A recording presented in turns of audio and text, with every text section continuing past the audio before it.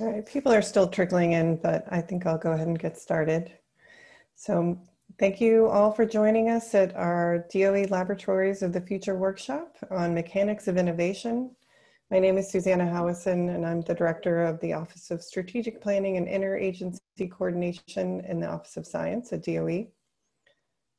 Next slide.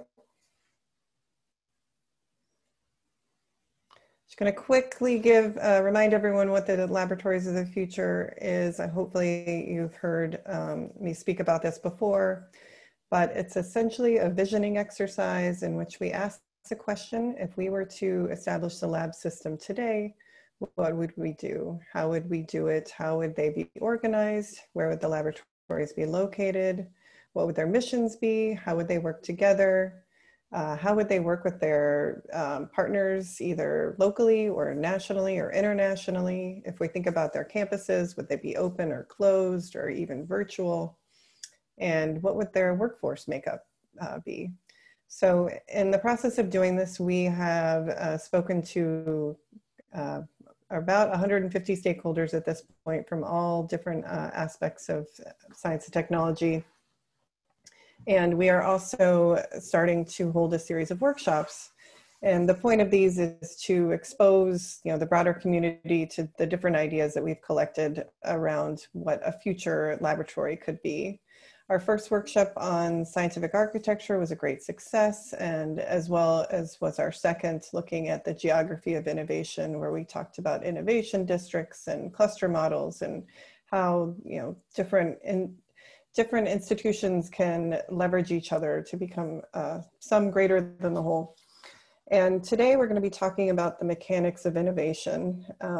We're going to hear from a number of speakers who will talk about lessons learned from technology transfer at universities and programs that bridge the gap between researchers and industry. These include entrepreneurship training, startup accelerators, and innovation ecosystem development. But first, I'm delighted to introduce our guest host, who is the Connor Prochaska. He is the DOE Chief Commercialization Officer and the Director of the Office of Technology Transitions. Prior to OTT, he served as Senior Advisor and Chief of Staff of the Advanced Research Projects Agency Energy, or ARPA-E. And before joining DOE, he was the Senior Vice President and Associate General Counsel at a public investment fund, where he led fund operations. And prior to that, he served as an intelligence officer in the United States Navy, obtaining the rank of lieutenant. And now over to you, Connor. Great, thank you very much, Susanna. Good morning to everybody, or afternoon, depending on where you are in the world. It's really exciting to be here and talk about innovation. I always give the joke when I'm walking. If anybody's ever watched Animaniacs and hears Pinky and the Brain and says, "Well, what are we going to do today, Pinky?" And when my joke with my wife is, "Well, what do you think I'm going to talk about?" And she's going to say, "Innovation." So what are we going to talk about today? Innovation, Department of Energy. It's exciting. My name is Connor Prochaska. I am the Chief Commercialization Officer for the Department of Energy and the Director of the Office of Technology Transitions. Both the Department of Energy and the Office of Technology Transitions have names, as a lot of government bureaucracies have. They're a little misleading. And I think it's always important to talk about that at the very beginning, particularly when we're talking about what is the Department of Energy or a national lab of the future look like, is understanding what our role is, where we are, where we're going, and what our responsibility is to particularly the U.S. taxpayers as our #1 constituent and funder. When we talk about the Department of Energy and our national labs. So first off, I think most people that interact with the national labs understand that the Department of Energy is wildly misnamed. It really is the Department of Nuclear Weapons Security and the Department of Research and Innovation, or Research and Technology. We are the largest complex of basic science, funder of basic science in the world. With the 17 national labs, we spend roughly $20 billion a year on research and development across the board, from high efficiency solar technology to neutrino science and experiments to understand what happened after the Big Bang and everything in between. So when we talk about that, and we talk about what is the role of my role as the first Chief Commercialization Officer for the Department of Energy, and the new expanding role of the Office of Technology Transitions, which was created in 2015, but we've really doubled or tripled down, however you want to look at it, not just in personnel, but funding, because it is a mission that people are interested in on the Hill, people are interested in at the White House, at both sides of Congress, and we see this as something that is not a flash in the pan, but really has been a steady understanding that we need to take a little bit less of a laissez-faire attitude, particularly at the Department of Energy, with what we do with our basic science and research, and be more purposeful to maximize the impact of the U.S. taxpayers' research dollar that flows through the department. So with that as an understanding and what we do at the Office of Technology Transitions, we really attack this problem in three buckets: promotion, access, and also policy. Now, the one I usually don't add in there, but is important to what we're talking about here today with the mechanics of innovation, is also awareness. And it's not awareness necessarily of the world, it's self-awareness. It's understanding what we are doing at the Department of Energy. One of the things that I think most people that go to 1000 Independence Avenue and to the beautiful Forrestal building, which if you've seen it, you know I'm being sarcastic. When you go to Forrestal, on the headquarters of the Department of Energy, the first thing you realize is it's very hard to get your hands around everything we're doing at the department. There's so many things. And so when we're talking about what do the national labs of the future look like, I think that is one of the places we have to start. We have to have a better awareness of what we're doing. When we talk to our constituency groups from OTT across the board, whether it's, you name the industry, when we talk to them, one of the things that we often hear is, wow, I didn't know the Department of Energy did that. And frankly, we don't either sometimes, and we have to learn as well. And one of the goals that I've taken, and it's probably because I'm a glutton for punishment here a little bit, is the Office of Technology Transitions is working to get less people to say, I didn't know the Department of Energy did that. Notice I didn't say nobody says that, because that'll never happen, but less. So if you didn't know we did it, hopefully we can rank you into the stack of people that we've hopefully promoted and evangelized to a little bit here about what the department does. So I think first and foremost is we have to understand that we need a better mechanism and a better way to understand what we're doing as a department. That's just crucial to our function as a Department of Energy. When we also talk about where the department was created, where it's going, what's happening, is I think we always have to recognize what the department does at its core, and what our national labs do at their core is solve big problems. In the 1930s and 40s, it was solving a weapons problem for a war. In the 70s, it was energy, and it continues to be energy, obviously, but there's a number of problems.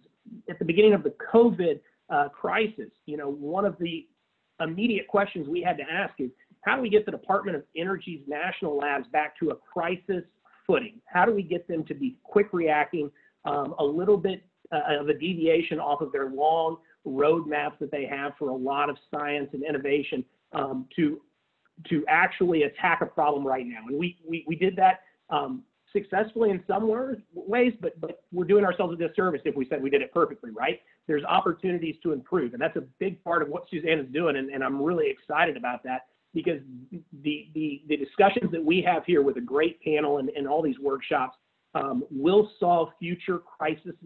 And these are not small problems. These are humanitarian problems, problems actually, you know, that affect all of humanity in general. And so the importance of this work can never be underestimated, because it truly changes the world. The talent of the people involved is very important. And I want to touch on that just a little bit. When we talk about being the world leader as a science complex and a basic science complex, that means we need to make sure that we have the best brains in the world. We have the best facilities. We need the best facilities for those best brains in the world. And we also need to make sure that we're doing justice to the system and the mechanics of how we interact with the scientific community. The world is changing. Just as General Motors 60 years ago, you went to work there and you probably stayed there until you retired. The similar kind of thought process was at a lot of our national labs. And I think everybody recognizes that that's not necessarily what the new generation of scientists and researchers are looking for. There's an entrepreneurship aspect to it that we deal with a lot at the Office of Technology Transitions through our Energy I-4 program or other opportunities. It's an ecosystem. And so how do we make sure that we have, back to the policies discussion and one of those three buckets that we attack, how do we have the right policies that look at conflicts of interest? How do we make sure that we have the greatest minds in our country and in the world, frankly, at the bench, on the bench and at the bench, so that when the time comes and they're called on by the United States to solve a big crisis, they're there and we have them at our disposal. I think that's important. In that same vein, we have to make sure that we have the world-class facilities, the world-class opportunities, and the world-class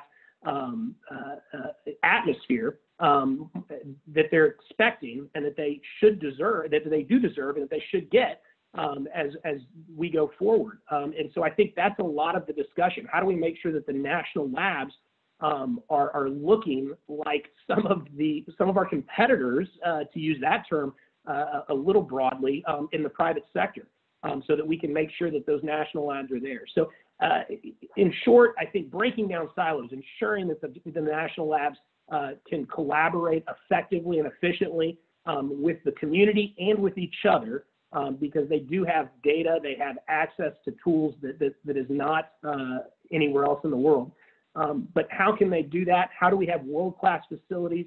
And how do we make sure that there is not such a strict firewall between going to the private sector and coming into our national labs and going in between? Because that entrepreneurial spirit that we are experiencing, not just in this generation, but also at the national labs, how do we move the innovation out? That includes making sure that people can stay fluid and ideas can stay fluid. We work to make sure that people maximize our facilities at the Department of Energy, make sure that they maximize our people and our research and the opportunities that exist. I really just want to thank everybody that's listening, that's also participating in these. Thank you so much, Susanna, for your great efforts, because this is really great, and we're really eager to make sure that we take any of these learnings and things that we talk about to put them into action, because this work that we're doing, as I mentioned again, we can't underestimate how important this work is, because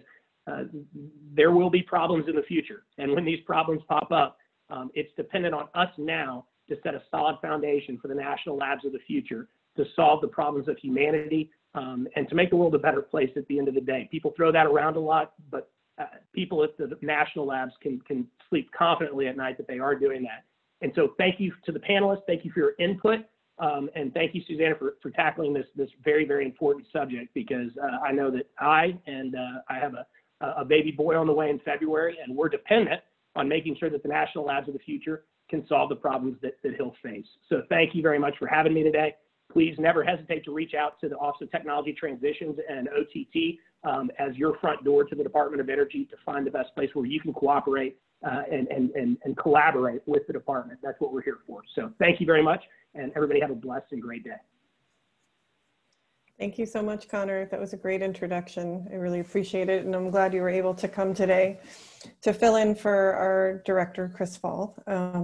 So next we'll be hearing from Dr. Steven Sosalska, the Chief Executive Officer of AUTUM, which was formerly known as the Association of University Technology Managers. AUTUM is a nonprofit leader in efforts to educate, promote, and inspire professionals to support the development of academic research that changes the world and drives innovation forward. Steve works to ensure that AUTUM serves the needs and interests of its members through strategic planning, outreach, and advocacy, while empowering association members and promoting the profession. Before joining AUTUM, Steve served as the Associate Director for Commercialization at Wake Forest Innovations, where he was responsible for commercializing high-impact inventions and drafting, negotiating, executing a wide variety of licensing and startup transactions. Thank you, and over to you, Steve.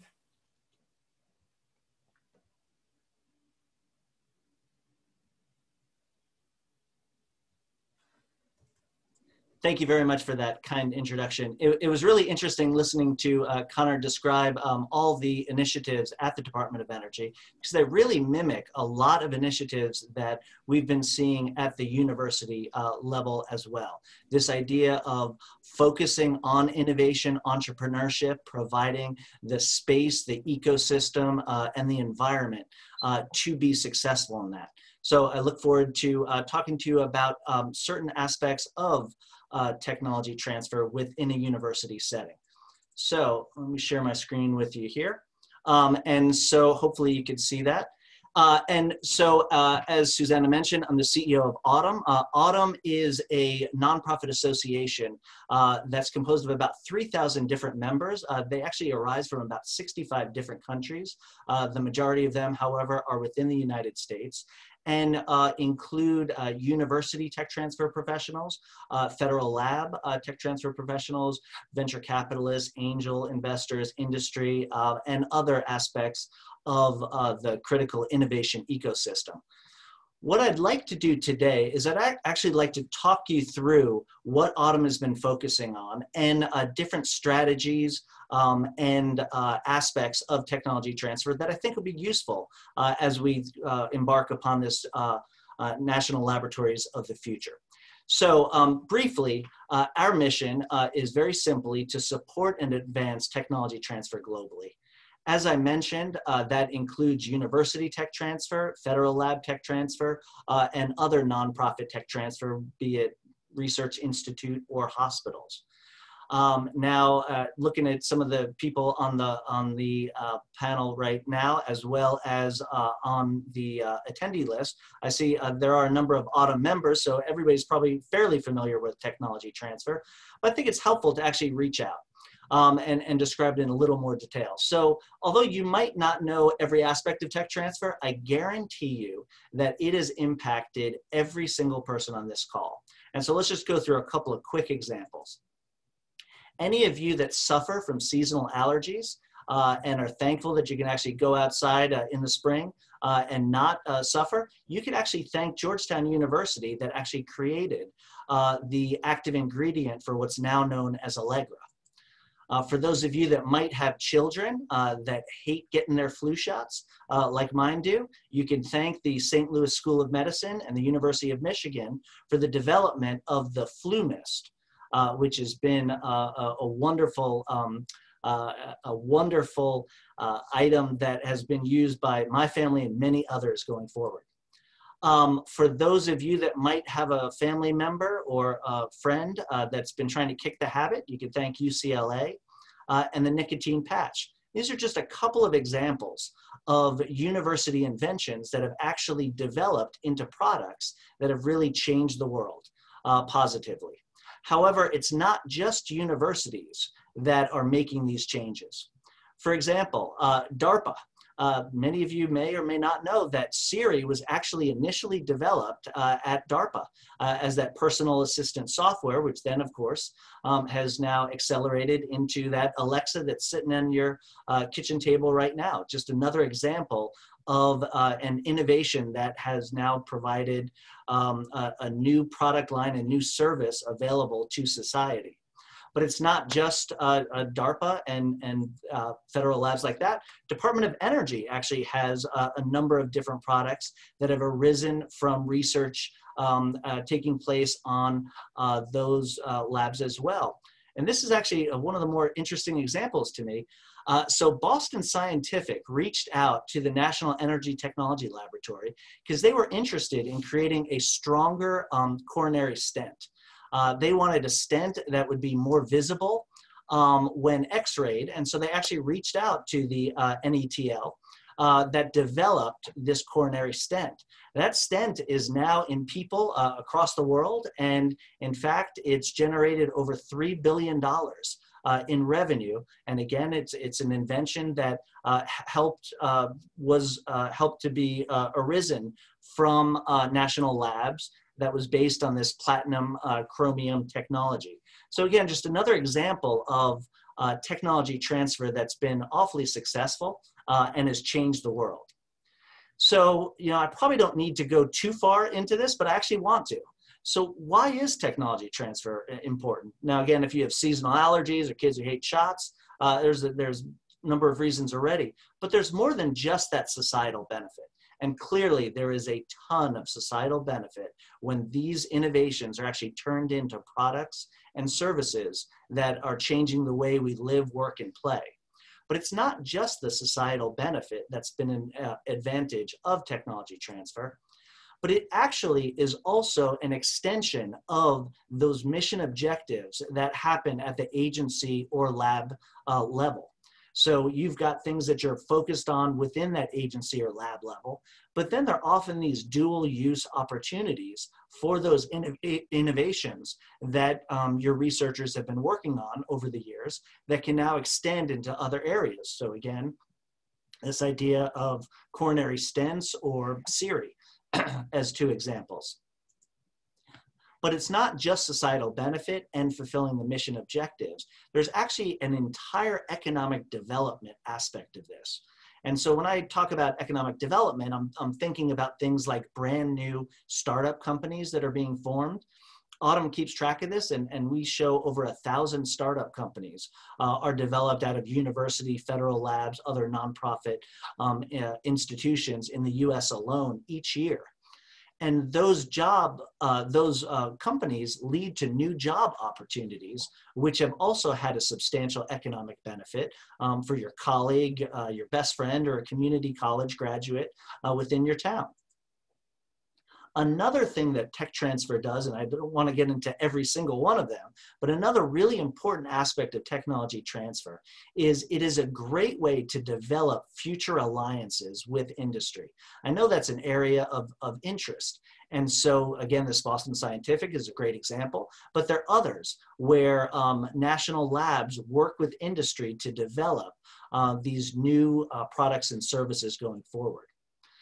And then finally, if for those researchers on the call, you know, at the end of the day, you've been working on a particular area of interest, and you've been developing perhaps a new compound, a new method. And yes, everybody wants their paper in Science and Nature, but actually the culmination of the research in my mind is actually you've turned that innovation into a product or service that is actually being used by society at large. And so again, these are all aspects of technology transfer, which are just incredibly important as we go forward. And I don't want to get into the whole, the wheel of technology transfer, and it is this virtuous cycle that just keeps going in circles around and around and around. But here's just a couple of examples of the benefits that technology transfer provided. So you can see in the upper left-hand corner, about 11 o'clock, about $72 billion in research expenditures were expended in 2018 alone. The majority of that actually came from federal research. So that's money that's funded by taxpayers like me and you, that took place at national labs or universities. That led to inventions. Those inventions led to protectable types of intellectual property like patent applications.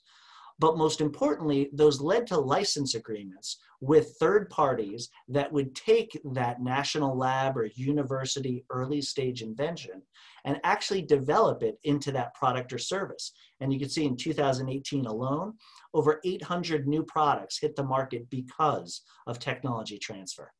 And as you can see, if we keep going around, you know, over 1,000 startups, as I mentioned earlier, and these are high quality startups that stick around. So you could see we've had, you know, 6,500 startups in the US only that continue to exist, provide employment opportunities, and new product and service opportunities for society. So again, examples of how technology transfer is really changing things going forward.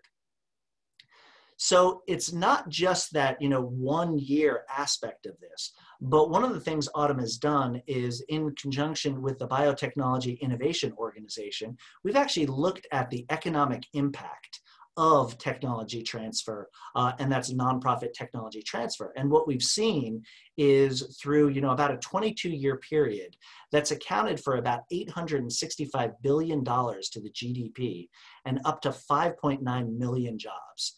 So clearly technology transfer has a ton of impact, both at the agency level, the society level, the economic level, and clearly the countrywide level. So I just wanted to highlight a couple of those statistics as we go forward. So then the question becomes, all right, how do we actually culture that, that innovation within your national labs? And Susanna asked me to speak to describe some of the university approaches that we've used to develop this culture of innovation across the campus. So when I think about that, I often think about bottom-up and top-down innovation strategies. You kind of want to meet in the middle as opposed to just pushing one way or the other. So if we think about it from a bottom-up strategy, and so from a university standpoint, this would be maybe focusing on graduate students, maybe at the national lab, it's the early stage researchers or the postdocs that might be on your campuses. Those are often the next generation of scientists that are developing these new innovative ideas. So how do you get them? How do you reach out to them? How do you pull them into the innovation ecosystem? And so what we found is there are a couple of different ways you could do this. And depending on your particular national lab, maybe some of these strategies work better than others.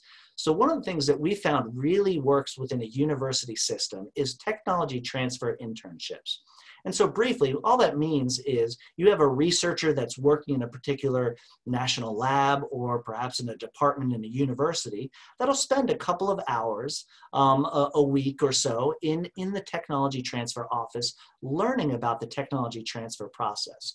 That person then becomes an ambassador, and so when she goes back to her lab or to her department, she becomes someone who just gets that department or lab thinking along that technology transfer axis.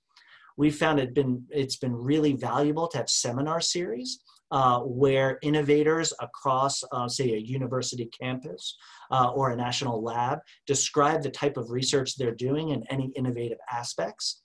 And one of the things, at least within a university system, that's worked out really well is there's been connections with the business school or the law school or the scientific graduate school on advancing these types of technology transfer ecosystem building endeavors, whether it's patent law or commercializing innovation courses. Again, from national labs, one of the things I hope you take away from this presentation is working with the local universities in your area to help support that. That's an area that I'm sure they'd be very interested in. And of course, in these days of working across disciplines, it's probably likely that many of your researchers might be working with university professors across the region and the nation. And then, of course, networking opportunities. The more networking opportunities you can provide, the better. Innovation today is multidisciplinary, and the more chances you get to put those people together, the better.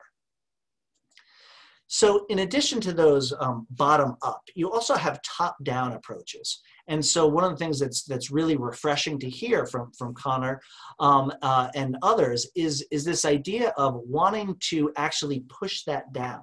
So talking about innovation policy implementation, one of the key drivers of that is that conflict of interest, especially within a national lab setting.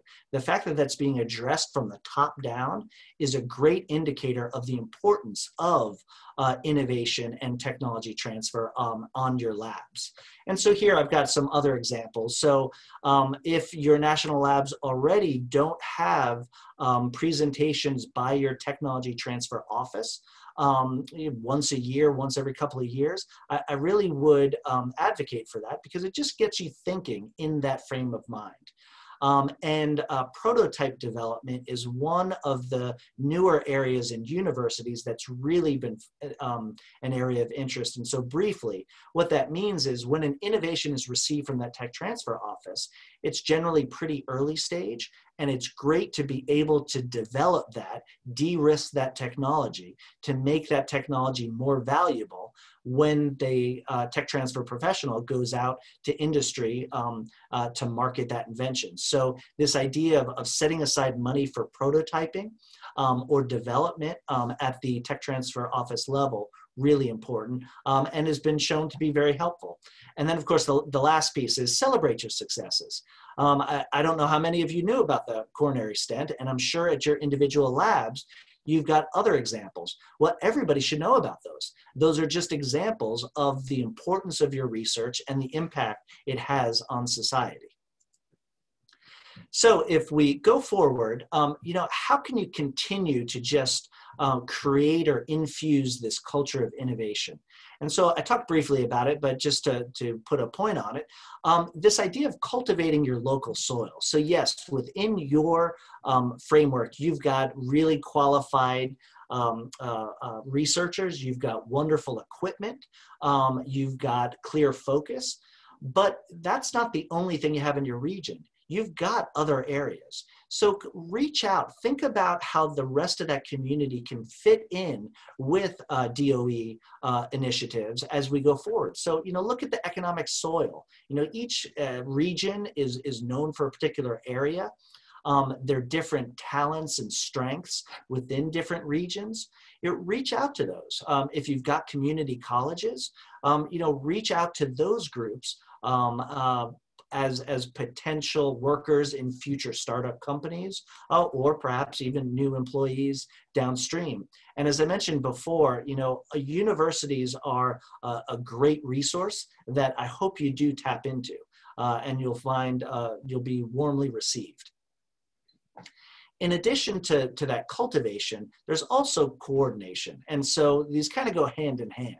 But as you know, ecosystems are not just one component. So that federal lab is important, but the environment in which that lives in is important. So whether it's the universities that we talked about, but then there are all these different aspects, and some of the other panelists will be talking about kind of that entrepreneurial development or workplace development going forward.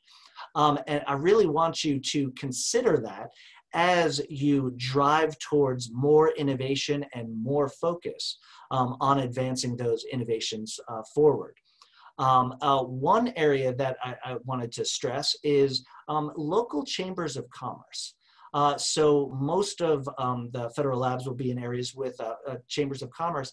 I found those to be really valuable, neutral areas where innovation leaders can get together and talk about those issues that are of importance to that community. So that's an area that if you haven't reached out to your chamber, I'd encourage you to do that.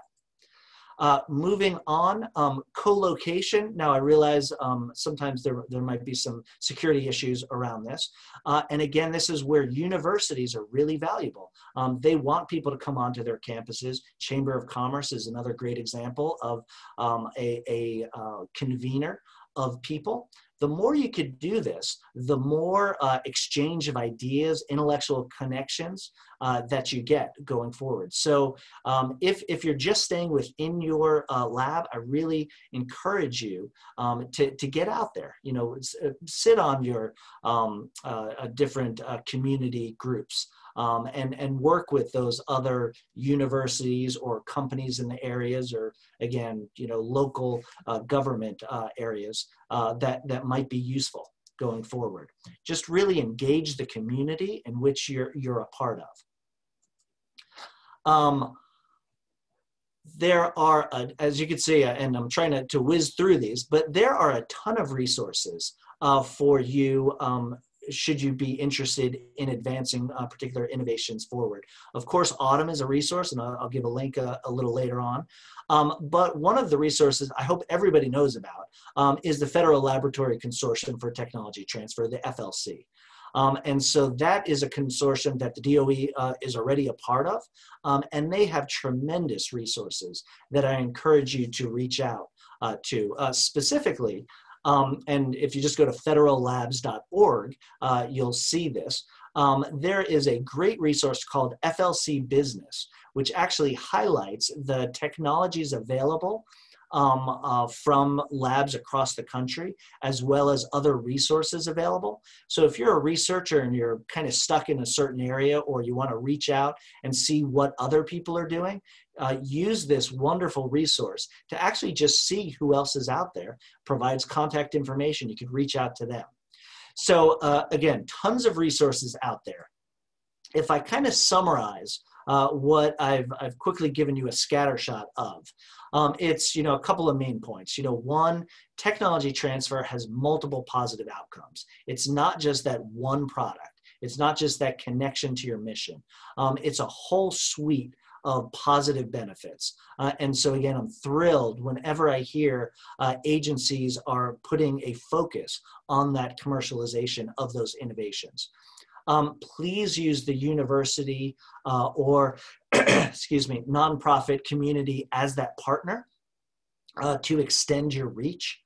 And, as I mentioned, cultivating, coordinating, co-locating, that'll just enhance your mission and expand your scope, which is exactly what you want to do.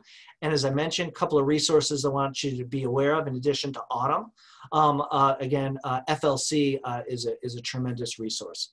And so with that, I'm just going to put up my contact information briefly, and then I'll turn it back over to Susanna. Thank you. Thank you so much, Steve. That was great. I really appreciated learning about your perspective from university technology transfer. So next we are going to hear from Dr. Ruth Schuman. She's a program director for I-Corps program at the National Science Foundation. Ruth joined the National Science Foundation in August 2009 as an SBIR STTR program director. Before coming to NSF, she was the founder, president, and CEO of a successful venture-backed life science company, Gentra Systems, that developed, manufactured, and sold products for genetic testing and research to clinical and research laboratories worldwide. She began her career as a faculty member at North Carolina State University and was a pioneer in the development of gene transfer and genetic engineering technology. Over to you, Dr. Schuman. Oh, thank you. Thank you, Susanna. Let me see if I can figure out how to share my screen here a second. All right.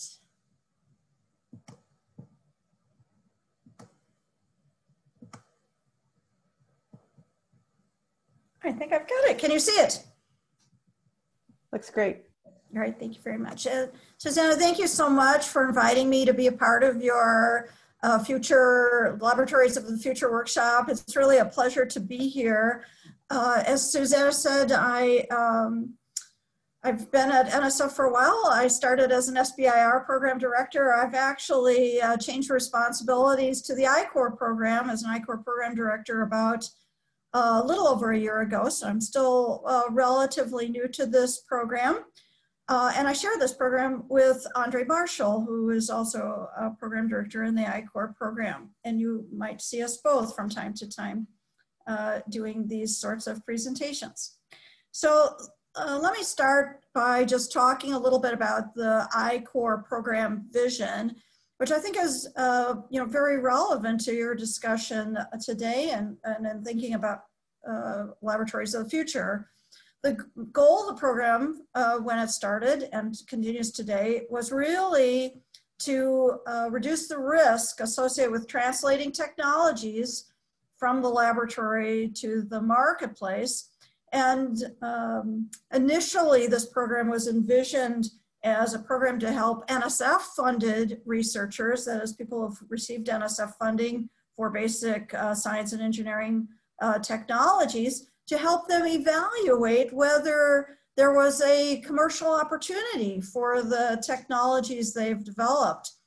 I can tell you that this program was actually first envisioned by a program director in the SBIR program at NSF, Errol Arkalich. Errol was a colleague of mine. I was very fortunate to have him stop by my office and talk about the what he hoped to accomplish with the I-Corps program, and actually was able to see some of the very first training programs in I-Corps, which was really beneficial to me, and have been kind of on the sidelines during my years with the SBIR program, watching the I-Corps program grow. And grow it really has. I'm going to talk a little bit about that in just a moment. But the one thing I want to leave you with before I leave this slide, reducing the risk does not really describe what I would call some of the real benefits of the program. And one of those is that it is absolutely a transformational program. Today, it's really recognized by accelerators like Y Combinator and others as really being kind of a pivotal program in the exploration of a technology along this commercialization path. If you are a participant in this program, you are absolutely changed forever. You will never look at your research, no matter what the technology core is about, the same way again. So I really encourage you to think about this as one of the key components of translating your technologies and from your laboratories of the future using this program. So what is I-Corps? It's actually, I think, very simple to describe. It's really a 7-week entrepreneurial training program. The key to this program initially was to say to scientists and engineers, please get out of the lab and explore your technologies. Of course, since March, most of us haven't even been in our labs. So now we say to participants or people considering the program, please get out of your comfort zone, which we think of as your lab, and learn how to evaluate your market opportunity. And again, the idea being that you can't evaluate your commercial opportunity without talking to people in industry, and especially those that might be the future customers of your technology, about what their needs are and how your technology fits into that industry area. In the program, in the past, the program was all about travel. The money from NSF would provide awards to people who want to participate, and that money was really used primarily to travel and to participate in in-person training sessions. We have now gone totally virtual, so there's no in-person training. Everything has been converted to online activities, and you will not be required to travel to speak with people, but we will still ask you to contact at least 100 potential customers or partners or other stakeholders in your industry ecosystem and talk to them about your hypotheses about what you're doing. So it's really a very unique program in that sense. The aims of the program, again, really are to support the commercialization of what we now call deep technologies, a term that's used frequently now. And again, we are interested primarily in technologies that result from discoveries in science and engineering. Our main focus has been on universities and research institutions. However, I have been very, very interested in getting researchers from the national labs involved with our program, as obviously you are also working on these deep technologies and may want to be able to explore commercialization using this I-Corps program. And again, the whole idea is that most scientists and engineers really have a knowledge and skill gap associated with understanding how to transform their basic research into deep technology ventures. And again, although the word ventures here, for the most part implies maybe a startup company activity, but we are really open to having you explore all possibilities, including relationships with strategic partners or licensing activities. All of those are perfectly legitimate, as we call them now, paths forward from the results that you will gain in the I-Corps program. And again, for those that are really just starting out in this program, the idea is that you identify specific customer segments and the specific value propositions for your technology for those customers. And again, what you're looking for is to identify a customer that cares about that technology and understanding why they care. And you can see my little sidebar.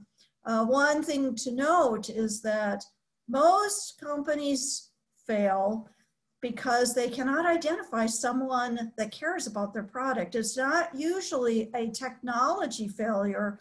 All of you are experts in the science and engineering areas that you are engaged in. So it's not usually a technology failure, but more that you have not identified which the customer segments are critical to this and what they actually need and why.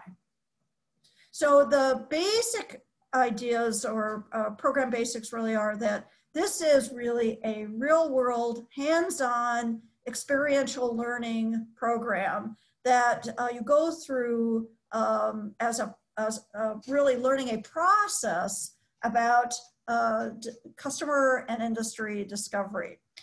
It is based on Steve Blank's Lean Launchpad course at Stanford, which he developed now a little bit more than 10 years ago. I think actually that course may have launched sometime around 2010 or 2011, somewhere in that range. And fortunately, connected with our NSF Aerial Architecture right around that time. So Steve Blank was really instrumental in launching this program at NSF. And again, it was really a way to quickly assess the commercial interest and feasibility of the technology that you're developing. So the basic tenets of the course are customer discovery method developed by Steve Blank, and the use of the business model canvas, which was really popularized by Alex Osterwalder. And those basic core principles, which again put forth around the 2011 timeframe, are still valid and still being taught today.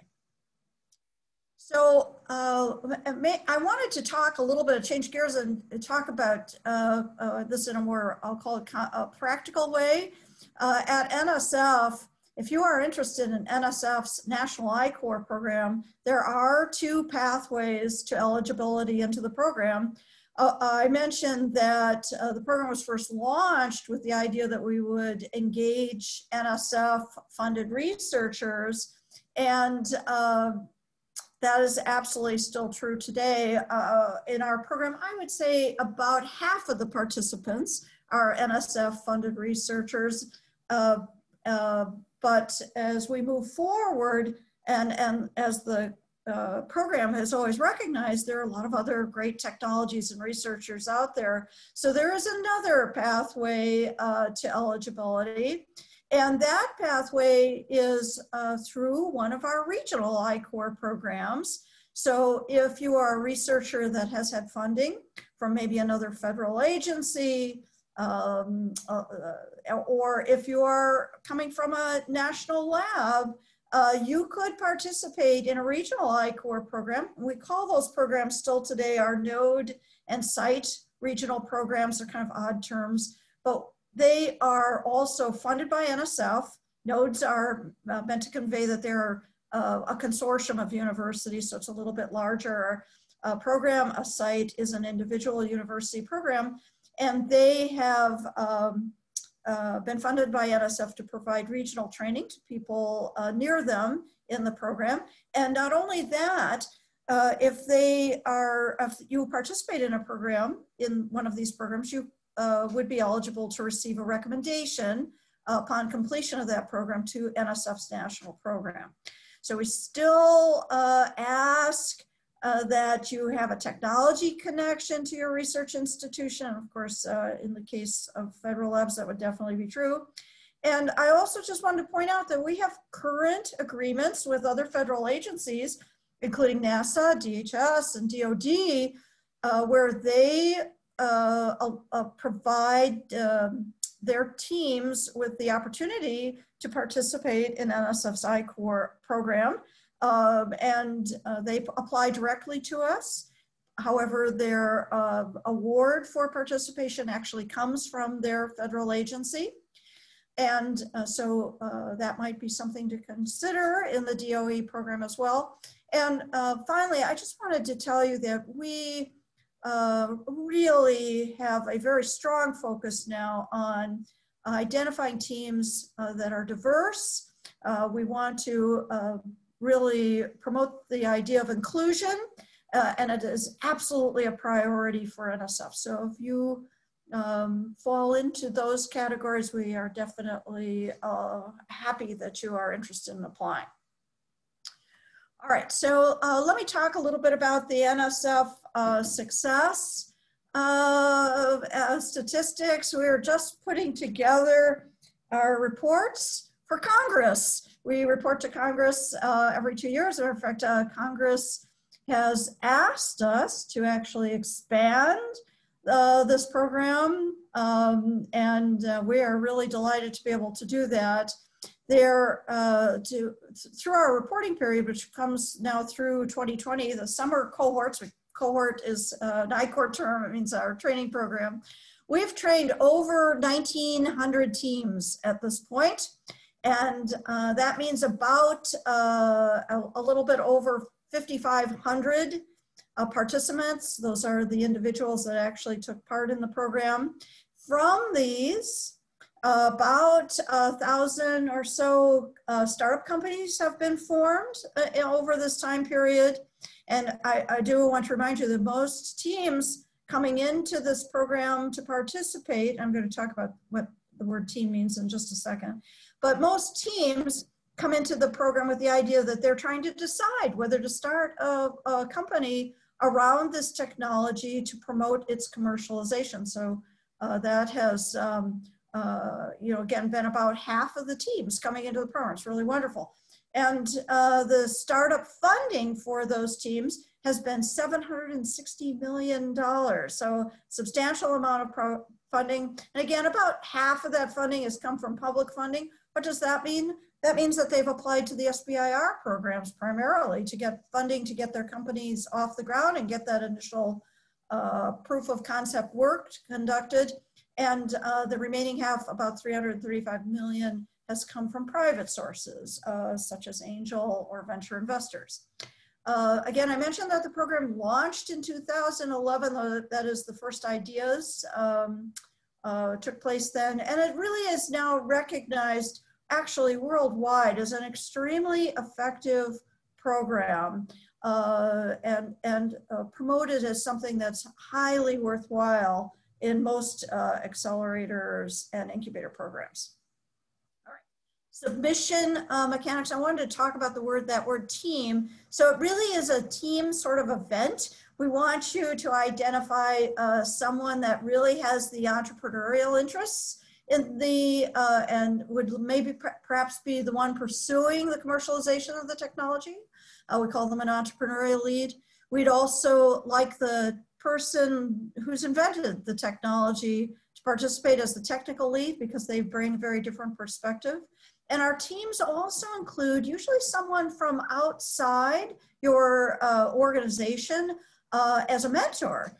And we call them the industry mentor because most often they are an industry expert or an industry advisor that really can help the team identify these customer segments and lead them through the process from their own perspective and experience. So that's really the first step in thinking about participating in I-Corps. You might want to participate in a regional I-Corps program, receive a letter of recommendation to the national program, and then you would be available to submit or eligible to submit an application through our portal, which I've provided on this slide. And then you will next be scheduling an interview with I-Corps staff. It's been a part of our process from the very beginning. We're just kind of checking out your information and advising you about next steps. And we do offer a lot of cohorts per year. Last year we ran about 15 cohorts, but we run at least 3 every single cycle, winter, spring, summer, and fall. So a lot of opportunities for you to join a national training program. Finally, I just want to talk about some of the changes due to COVID. Of course, everything converted to online in March. And in fact, we did not postpone or cancel any of our programs. We switched instantly to an online format. The online format pretty much follows our in-person program, so it has not changed very much at all. And of course, we're still using all of our highly trained I-Corps instructors. And we expect, one of the things I can tell you is that the online training programs, the virtual programs have gone extremely well. I don't know if we would have ever tried this without COVID-19. I am so glad that we did, because one of the things we learned is that the online format works very well for training. We've really not lost any of the quality of the in-person training, and things have gone extremely well. By the end of this year, we will have 12 I-Corps online training programs under our belt. So it's really, we've really learned a lot and are very excited about going into 2021 with no plans to convert back to in-person training. So at the moment, everything will be virtual. And we also do not require you to travel to do your customer interviews. You can conduct all of your interviews by phone or video conference. It's really preferred method at this moment due to the travel restrictions. So please keep that in mind as well. These are big changes to our program because neither of these were thought to be the preferred method for running I-Corps. We've really learned that both work in a very highly effective way. So we're happy to have you join even under these conditions. And I would also just tell you that many people feared that the pandemic would reduce the number of applicants to our program. We have never had more applicants to the program than we have now. So if you are interested, please plan for maybe a little bit of lead time before you would get into an I-Corps program because of the high demand. All right, that ends my slides, and I think you're taking questions at the end, Susanna. So thank you so much to all of you for listening to me today. It's really been a pleasure being here, and I look forward to answering your questions. And of course, you may contact me by email, the preferred way, at any time if you have additional questions once the program ends today. Thank you, Susanna. Thank you so much, Ruth. That was great. And yes, you're correct. We're going to take questions at the end. And I meant to say in the beginning that if you have any questions that occur to you as the speakers are presenting, you can write them in the chat or you can put them in the Q&A box. I think the only difference there is the chat you can write will be anonymous because you can just write it to the panelists, whereas the Q&A is seen by everybody. So completely up to you. All right, so next we have Christina Tamer, and she oversees VentureWell's early stage innovator programs, supporting the launch of dozens of science and technology startups each year. She manages VentureWell's investment portfolio of 23 companies, which includes 2 exits to date and has an 80% persistence rate. Previously, she built a portfolio of 18 companies at a seed stage impact investment venture fund and led the expansion of the fund's thesis into agriculture technology. And over to you, Christina. Great. Thank you so much, Susanna. I appreciate you having me here today and giving me the chance to share a little bit about VentureWell. So I will walk through what we've learned at VentureWell over the last 25 years of supporting early stage science and technology innovators. And I'm delighted to follow you, Ruth. A lot of the lessons learned and things that you see, we've definitely seen as well. Need to get out of the building, need to talk to your customers. So we'll definitely hear some of that in my presentation as well. So as Susanna mentioned, my name is Christina Tamer. I'm a senior program officer at VentureWell. I oversee our early stage innovator programs, but also do a lot of work supporting our other work because we believe that it all works hand in hand to realize our mission. And our mission is to cultivate a pipeline of inventors, innovators, and entrepreneurs, all commonly driven to solve the world's biggest challenges to create a lasting impact. Underlying our work is a deep focus on science and technology. So Many of our innovators come from universities, both as faculty and students, and we believe in supporting the ecosystem that surrounds them, that creates the enabling environment for them to be successful. So that includes the institutions, the governments, the other funders that support them, these innovators as well. So we're very collaborative in our approach. And as I mentioned, we're a 25-year-old nonprofit organization. So we have a lot that we've learned. So there's the hyperlink here, and I can put it in the chat box later, to our 25-year anniversary microsite. There's a lot of really great stories and impact data up there. But some highlights to share with you are that we've given away $10 million in grant funding to teams of student inventors and entrepreneurs, student being the undergraduate or graduate level. Across all of our programs, including the grants program, but others as well, we've supported almost 5,000 teams. Those teams have gone on to support or develop almost 2,000 startups. Those startups have raised over $1 billion in public and private funding. And in addition, we've also given $12 million in grants to faculty at university campuses to help create innovation and entrepreneurship courses and programs, because we believe that's a great way to seed some of the future entrepreneurs that could be the ones that commercialize some of the research that's happening on campus. And then lastly, we definitely have our roots in higher education, and we've worked with over 500 universities across the country, whether in our student grants program, in some of our network programs, or in our faculty grants program, and that number continues to go up. We recently conducted a retrospective study to add a little bit more color to those high-level stats that I just mentioned. So this study looked at a sample of all of our participants from the E-Team program, which is our student grants program, that participated between 2014 and 2018. We sent out a survey. It had about a 50% response rate from teams. So at least one person from a team responded, and a 30% response rate from individuals. And we also followed that up with 28 deep dive interviews with some of the survey respondents. And we published recently, it's on our website, the top takeaways and findings that we hope are useful for other entrepreneurial support programs. And this work added, as I said, some color to some of those high level stats to what we've learned and what we carry through in our work and across all of our programs. So those lessons, the first one is about the ventures and the startups themselves. So not all entrepreneurship training should be or is the same. What a consumer web startup in Silicon Valley requires to launch versus what a scientist developing a technology in the lab that requires years of testing and also regulatory approvals is very different. In addition, scientific founders don't always identify as entrepreneurs. They are identifying as a scientist.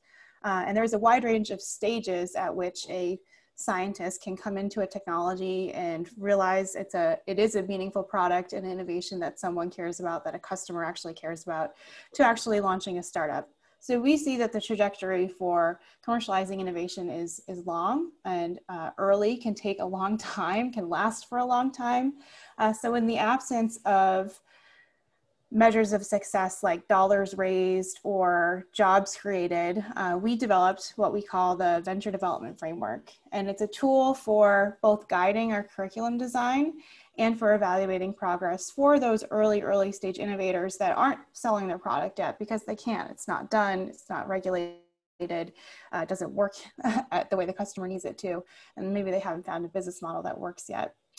So this framework is across 6 different dimensions that we see a startup needs to make progress in order to become viable.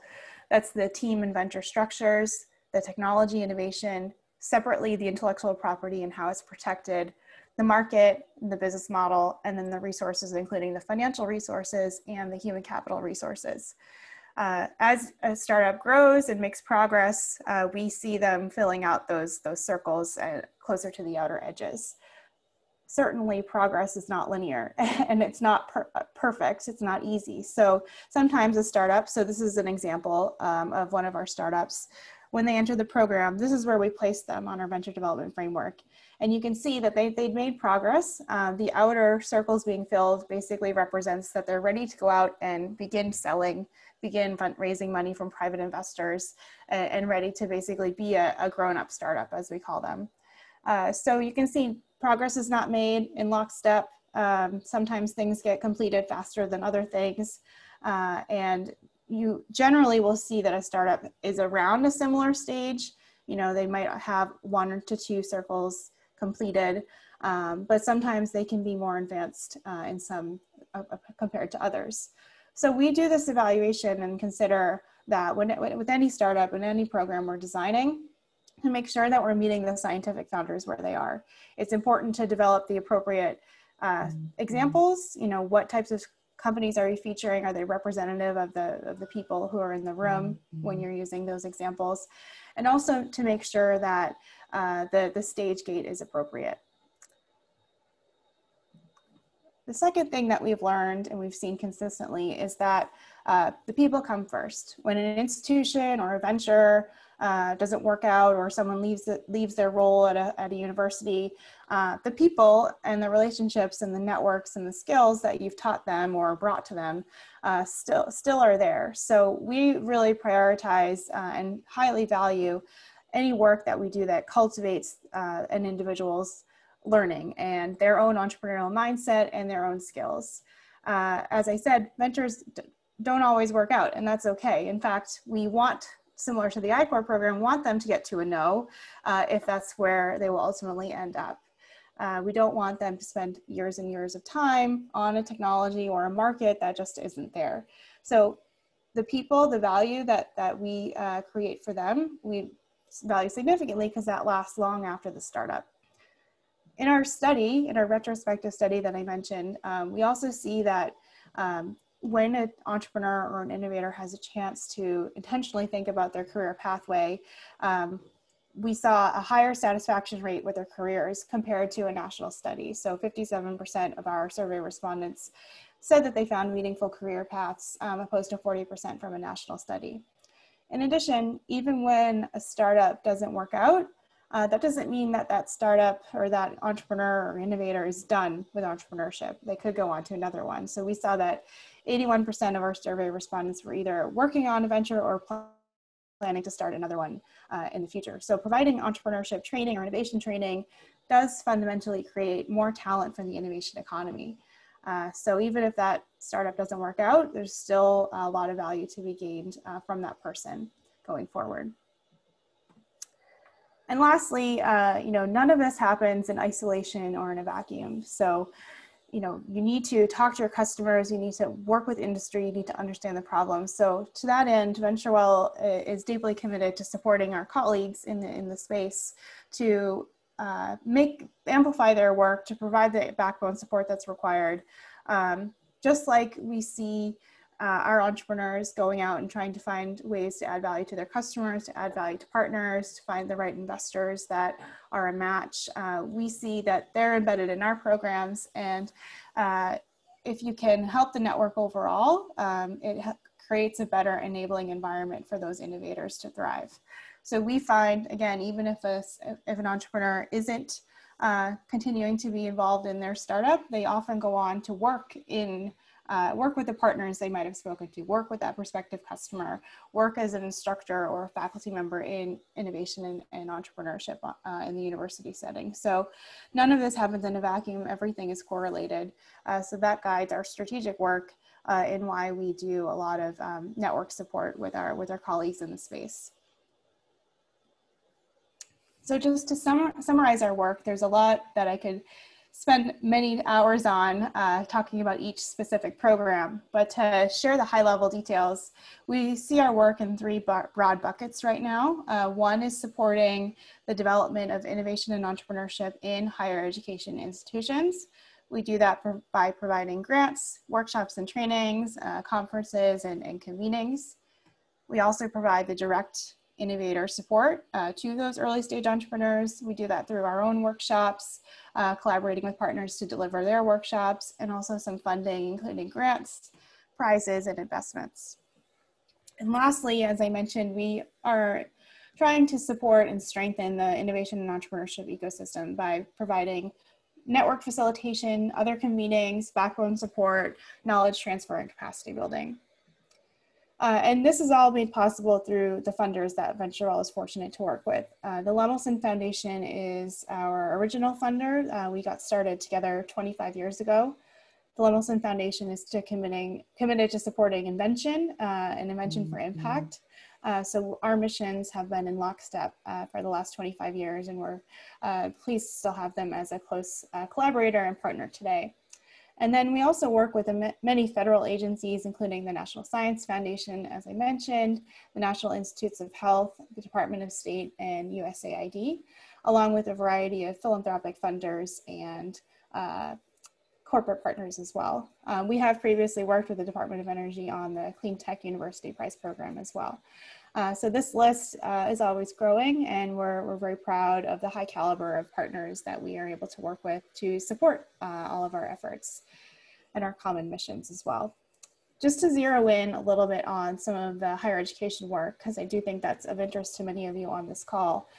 We do offer grants to faculty, as I said, of up to $30K to develop courses and programs that will help embed innovation and entrepreneurship onto campus more deeply. We also convene annually in our open conference, all the different innovation and entrepreneurship educators.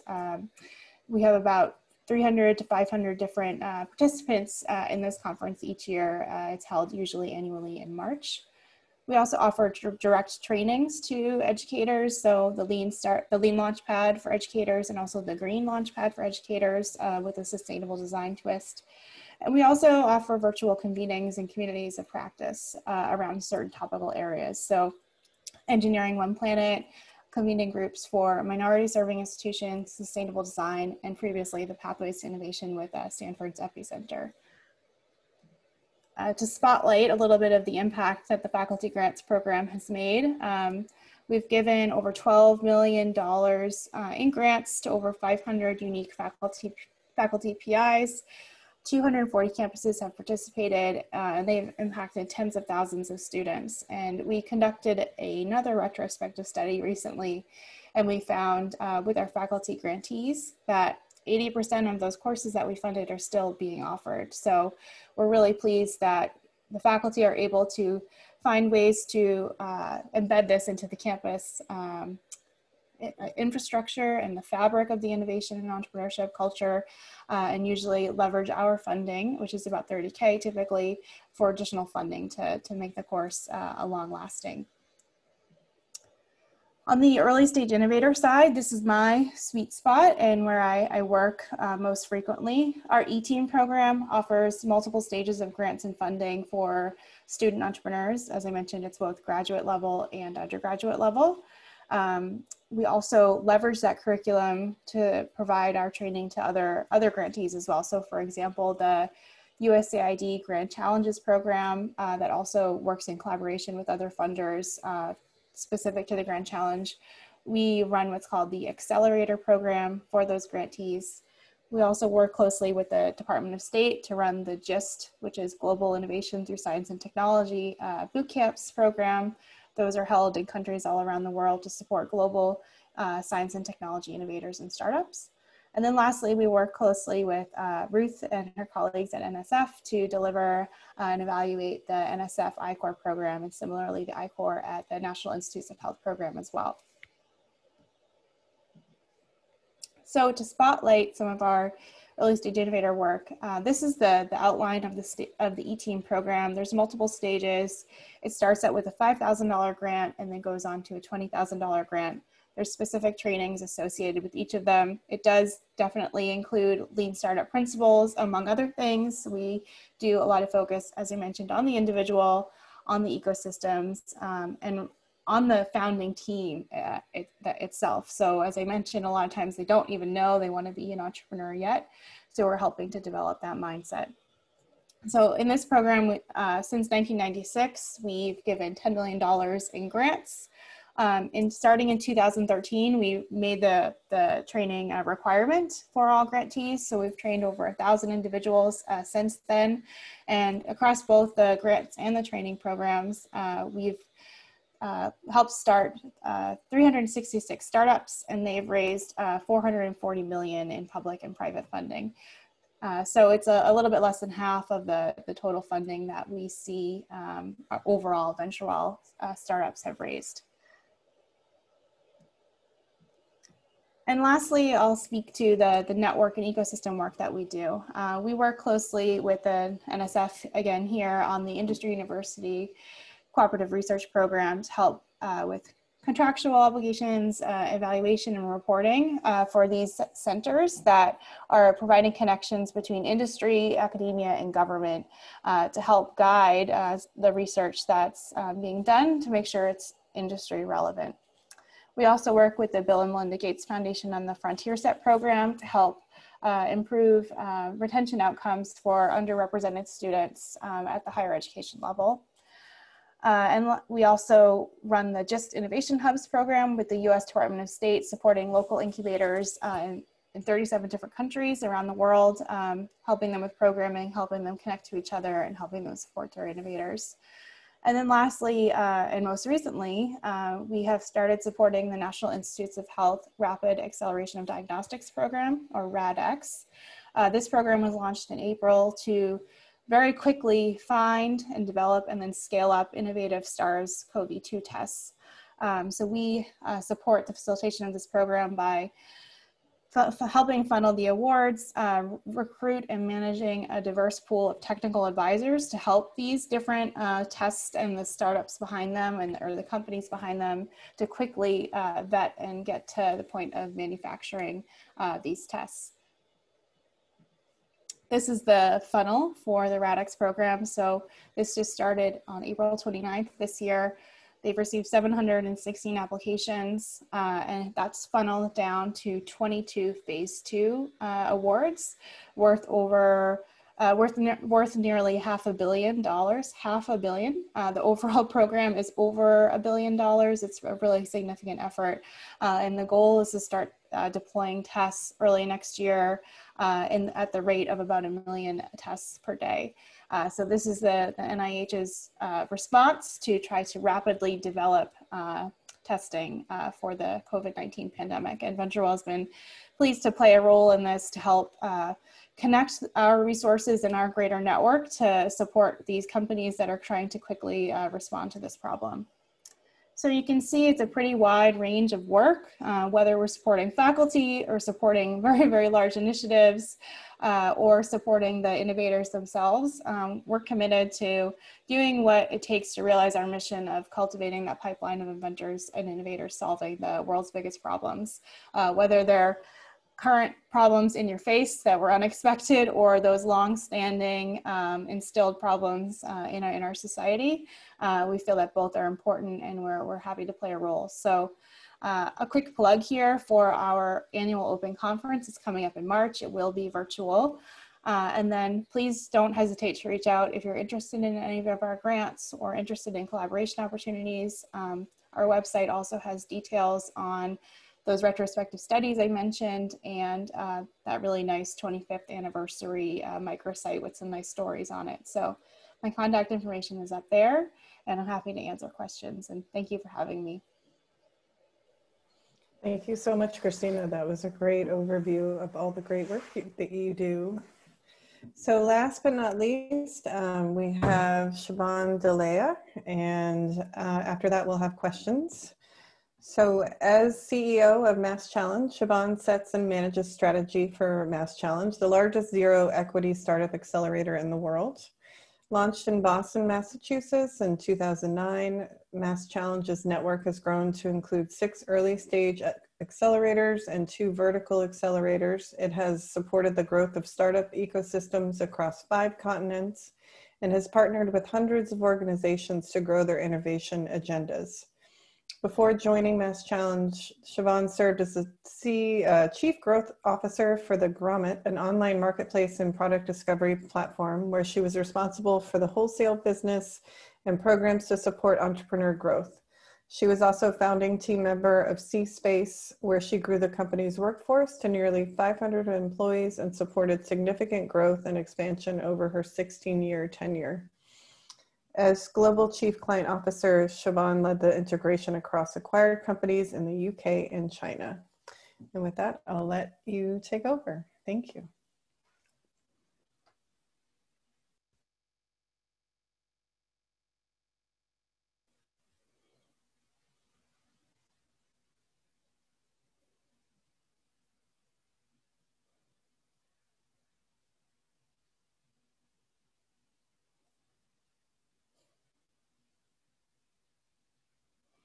Siobhan, I think you're on mute.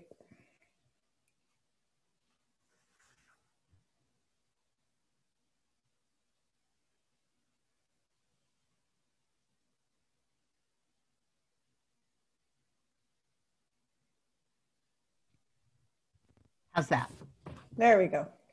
Okay, so wasn't on mute, which is such a rookie mistake, but there was something wrong with my audio nonetheless. So sorry about that. No worries. Thank you. My name's Siobhan DeLay. I'm also here with a colleague, Rebecca Burns, who is on the call, but she will most likely be joining in for the Q&A piece. I'm going to walk you through a few things to tell you about Mass Challenge, some introductions to who we are, a little deeper dive, some how we do what we do, some activities that we're doing in the US, and some spotlights on some of our partners. So we have a similar, it's not the same mission but and vision, but what I liked about the different people that we're talking today is that we're all about a stronger future, solving massive challenges, and Mass Challenges here because we do what we do because we believe that collaborative innovation creates a stronger future. And we focus specifically on entrepreneurs who are disrupting the status quo and will create meaningful change in the world. I'm going to play a quick video to help you understand a little bit more about what we do. We're living in a time of change. Changes to our daily lives, to the most basic ways in which we collaborate and innovate. But one thing will never change: the need for innovation. For the next generation of transformational businesses to show us the way forward. For the boldest of entrepreneurs to disrupt the status quo and create meaningful change. At Mass Challenge, this is what drives us.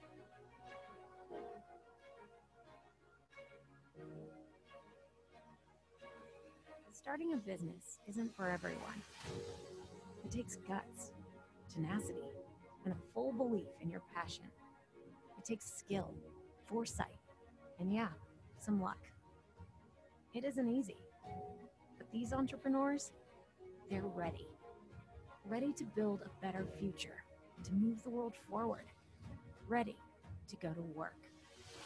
At Mass Challenge, we know the value of community. And since 2009, we've harnessed the collective power of the global innovation community to grow and transform businesses and economies. More than 2,000 alumni companies, $6 billion of funding raised, 150,000 jobs created, and an unparalleled network of partners, mentors, dreamers, and doers. So what are you waiting for? You've got the will. Together, let's find the way.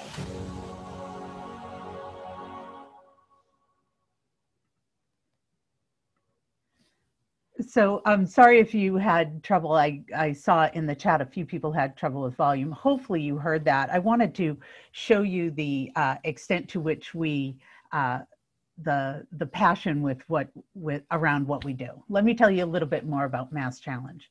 We've been in business for about 10 years. We have 9 accelerator programs around the world, and we work with local economies to support their innovation through Bridge to Mass Challenge programs, where we help them both locally drive innovation, but also connect them to larger markets to expand their businesses. Our focus really is on connecting these startups with the resources, partnerships, and communities to help them launch and grow. We have 3 types of programs that we do around the world. Early stage, those are might be pre-revenue across all industries. Vertical programs, which are challenge-based, where are usually corporate, but could be government partners, announce some challenges, and we recruit and source startups who can directly address those challenges. And we work with them over 6 months through proof of concept, pilot, sometimes a paid pilot, or strategic advisory work with those enterprises. And then there's that Bridge to Mass challenge I mentioned, where we work with local ecosystems to help connect them to larger markets, or just help them build their ecosystem locally and look at things like policy or resources they might need to build a local ecosystem. We measure our results based on our startups results, and similar to what you've seen today, over the past 10 years, we've accelerated around a little over 2,400 startups. Those startups have created 157,000 jobs. They have generated over $3 billion in revenue and raised funding of $6.2 billion, which says that others believe in them as well. We really focus on trying to do better than the general industry in terms of inclusion and diversity. In 2020, a little over 42% of the startups we accelerated, which was in around 400, had at least one female founder. And in the other side of your screen, you'll see that almost a fourth had at least one founder who was Black or Indigenous person of color. We focus on that because those are the groups that are most underrepresented in the tech industry. And one thing we're really proud of is the number of startups that we've accelerated that are still active. Over 84% and a little over 5% have been acquired.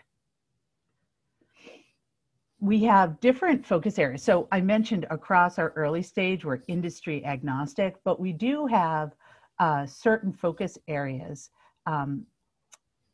that we create more community around. So mentors, partners that support, and industry expertise. So some of the ones we're working with right now are Blue Tech. That's based out of our Rhode Island program, but it crosses the US.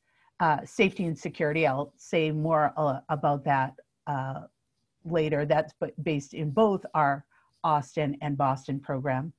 Mobility, which is focused really, or led out of our Boston program, is focused on enabling so mobility in the context of the movement of people and goods in a sustainable and resilient way.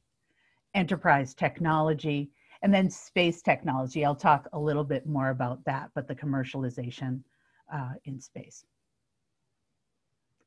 So to talk more about the mechanics of what we do,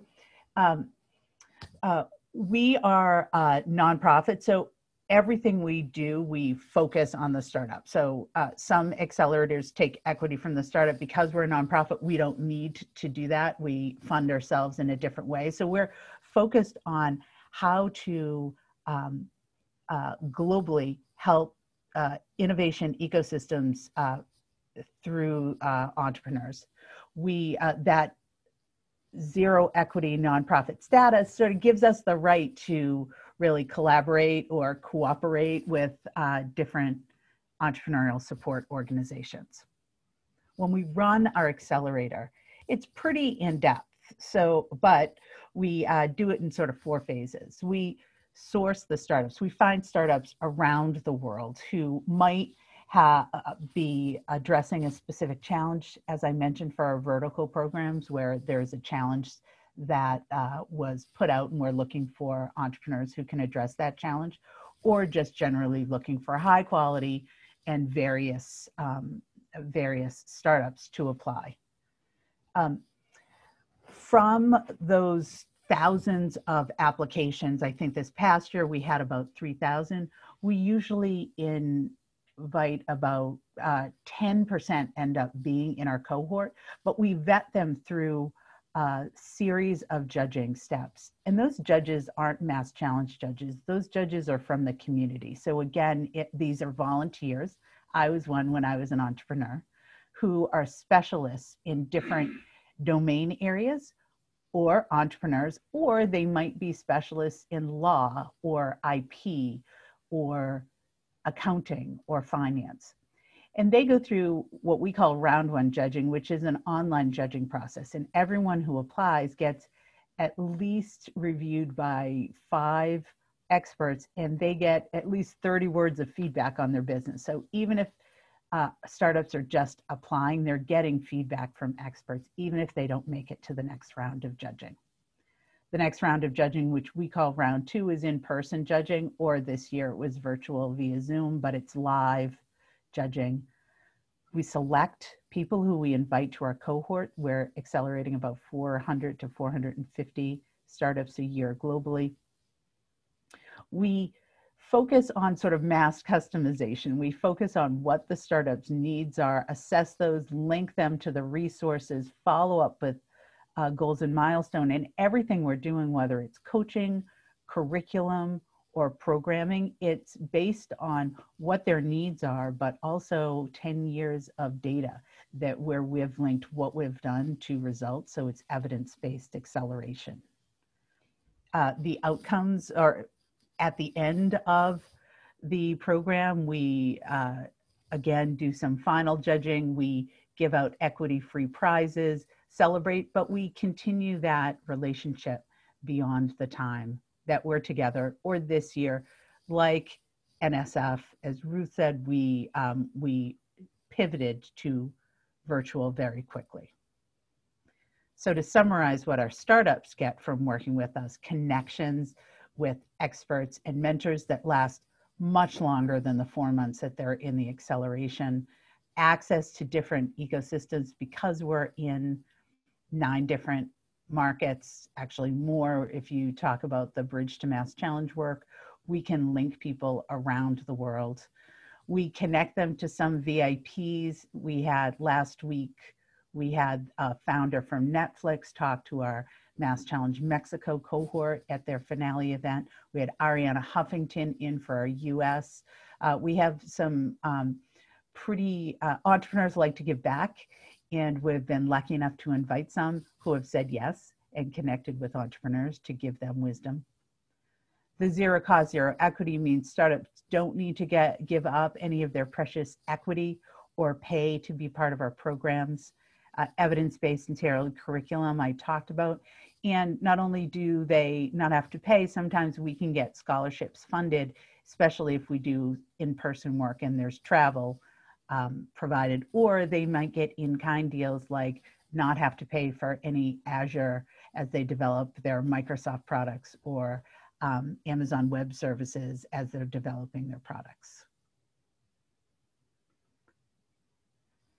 We approach, while we're an accelerator, we approach what we do from an ecosystem point of view. So we know that the greatest accelerator program is not going to be as effective if it's not connected to densely connected local innovation ecosystem. So VentureWell's in our innovation ecosystem in Massachusetts, and we sure have lots of stories where we've supported some of the same entrepreneurs, and that's a good thing, because entrepreneurs should get support across the ecosystem, whether it's government, corporations, industry, as I've heard them referred to on this call, investors, universities, certainly trying to help get some of the technology out of the lab and commercialized, and others in the broader community, whether it's having the conversations of being able to influence government policy. Like I think someone earlier in this call talked about conflict of interests. We sometimes represent the entrepreneur to the government and say, conflict of interest policies shouldn't be in place in Massachusetts because it stops innovation from happening because people can't work for a similar technology. So we're not lobbyists, but we often represent startups because we hear their voice and listen to them and advocate for them, whether it's with the government for policy or working with businesses to help them be more startup ready so that they can be more friendly and work with them more effectively, or working really closely with universities to find out how we can support the technology coming out of their labs. We often work with cities or states. While we're a global organization, we work with cities or states to help build their local ecosystem and support their startups. I'm going to move along fast because I think we're moving to Q&A soon. One of the things we do, why we work with cities, is to help them create jobs. Small businesses create new jobs at a faster rate than larger established organizations. It's also really important as talent leaves one startup, we want them to stay in the ecosystem and not leave. It can also help with regional competitiveness. Right now at the City of Boston, we're actually helping to attract fintech startups who can help them with challenges around the unbanked. I'll go through some partner stories rather quickly for you. We have, I think it's 100 corporate partners worldwide, and we also work really closely with universities, foundations, and government. We have a few partners I was going to highlight. We work with the Air Force Lab in 3 different ways. We work with the Air Force in 3 different ways. Here is mentioned the lab, but we work with them on a Banshee program where we teach their purchasers how to buy or look for technology from entrepreneurs or smaller, earlier stage entrepreneurs, because they're really trained on how to work with prime contractors. But if they want to really innovate, they have to keep things open. So we train them on that. We have a safety and security track where we help them look for startups who can support national security challenges and get them into an SBIR program. And the third, U.S. Air Force Lab, we're helping the Air Force have a better positive rate from moving from SBIR 1 to SBIR 2, and we've been able to do that really successfully and are expanding that program. Another partner that's pretty interesting, it used to be called CASIS, but now it's the International Space Station National Lab. We've been working with them since 2013, and we match them with startups, but they also provide grants to startups that they think could benefit from conducting experiments in space. One company, Lambda Vision, who created a protein-based artificial retina to restore vision to people who are blinded by retinal degenerative diseases, got a grant from the International Space Station and was able to do research that they couldn't do in environments with gravity, but the microgravity environment helped them to create a research process where sedimentation didn't impact what they were doing, and they didn't have to think about spray dipping or spin coating and worry about the impact of gravity there. So it was something that they didn't even think of. Without this sort of introduction and grant, they never would have put it, they never would have considered doing something like that.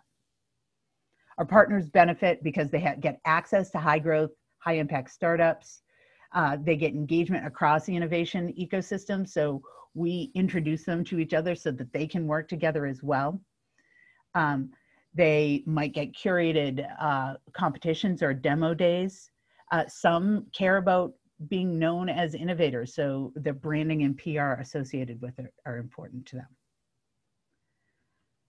Went really fast, open to any Q&A at the end. And if you have additional questions you want to reach out to us afterwards, Rebecca's email's here. Thanks so much. Back to you, Susanna. Thank you, Siobhan. So I thank you so much to all of our speakers. I really appreciate it. And looks like we have a little bit more, over 20 minutes for Q&A. And I'm going to turn it over to Victoria DeStefano, who is a AAAS Policy Fellow in our office. Wonderful presentations, everyone. I'm really looking forward to our Q&A session. So I'm going to start us off right from some questions in the chats. There's been a lot of interest around how DOE laboratories can and do work with universities. Can you comment a little bit about how they can do this effectively and productively? Sure, I'll jump in on this. So one example, and actually it's a DOE lab, is the Princeton Plasma Physics Laboratory. And so that is an office kind of within Princeton, although it's separate. And that's a great example of that separate office that has a tech transfer office working with the Princeton writ large tech transfer office. And that's been a really effective method. You know, nowadays, again, I mentioned earlier, just with multidisciplinary research, it's just happening more and more organically. It's not even happening at the technology transfer levels. It's happening at the researcher levels, which is fantastic. I don't know if my other panelists have other examples.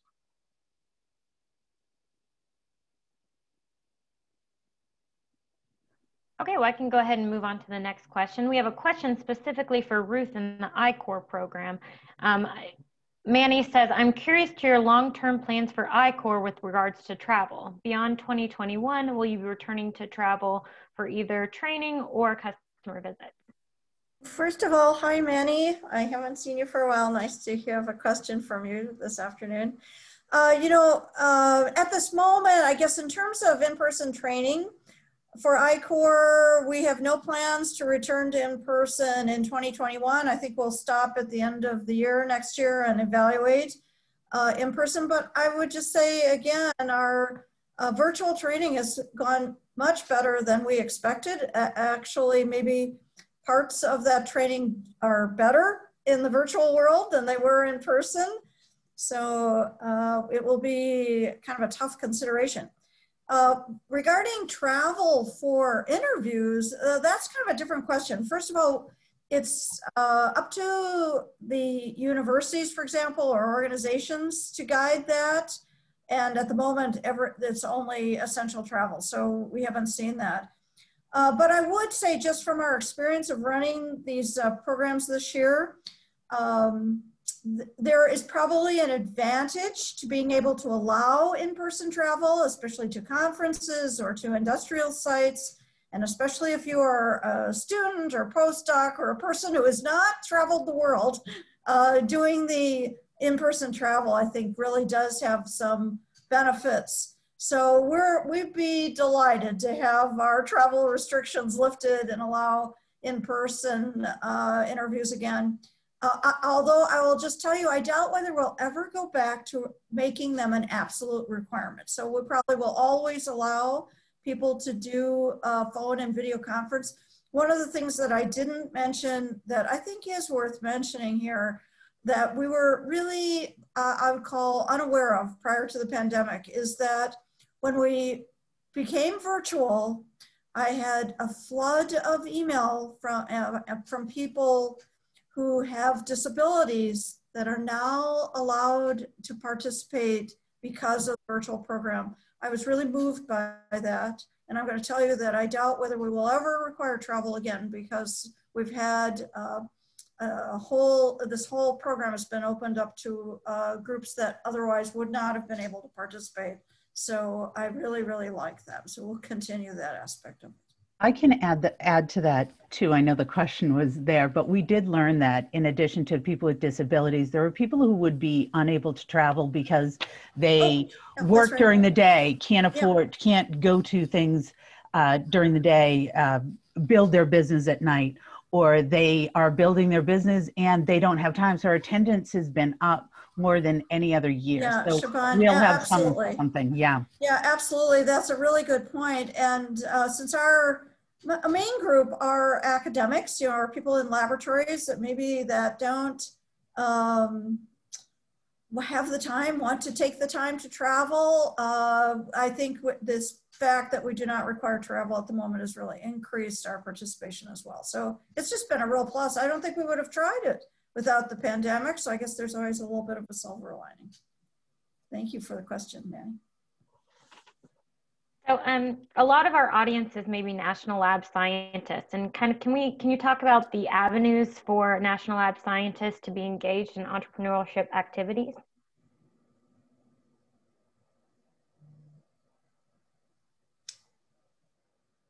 Well, I mean, I do think that some of the programs that we've been talking about have not been as available to the national labs. So we're here because we would love to encourage participation. We still might have to work out some of the details for that participation, but I'm very excited about it. I could add that one of our I-Corps regional programs, the NODE program, actually contacted me about collaborating with the national lab this year. And of course, we were very much encouraged that activity. But I would love to expand this to all national labs that are interested in exploring transformation of their work and participating in the I-Corps program. So it may take conversations about how to make that happen, but we are definitely open for that activity, especially as we go into 2021. Yep. And if I could add to that, I mentioned earlier the Federal Laboratory Consortium. That is a wonderful resource for both tech transfer professionals within the federal lab system as well as those inventors.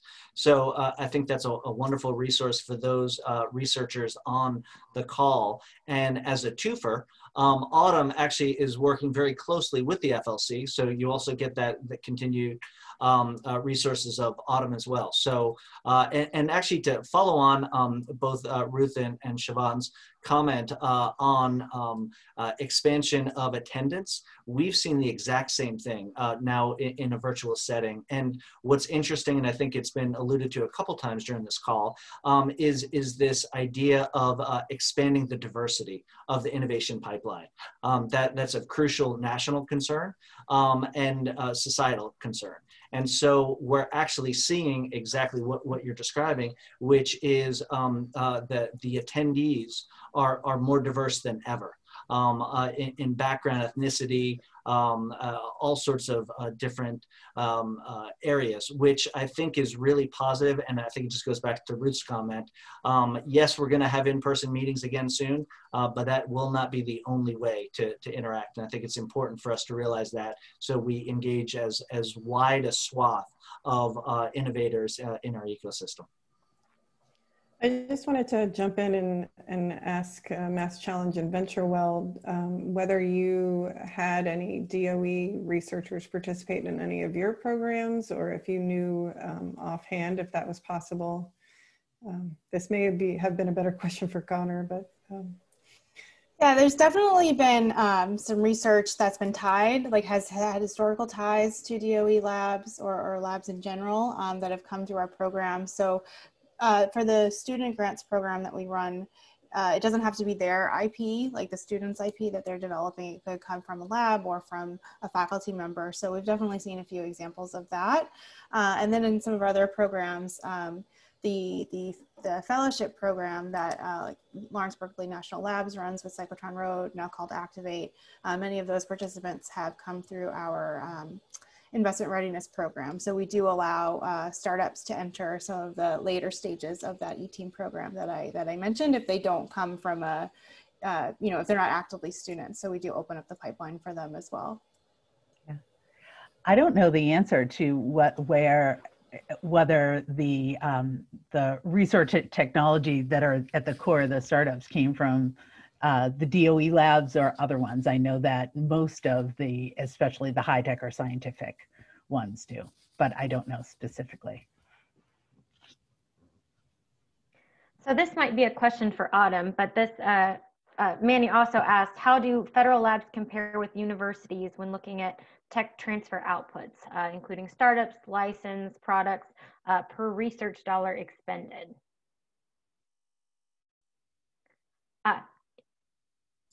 It's the quote of 2020. Yeah, so that's a great question. So Autumn does track this data in a macro format. So what we found is, on average, $2.7 million of research leads to a single invention. And then from there, you can kind of calculate out number of patents, number of products. We don't have a rich enough data set for federal labs to make a clear determination of what that number looks like. I would imagine perhaps Connor and others within the DOE system have better numbers related to that.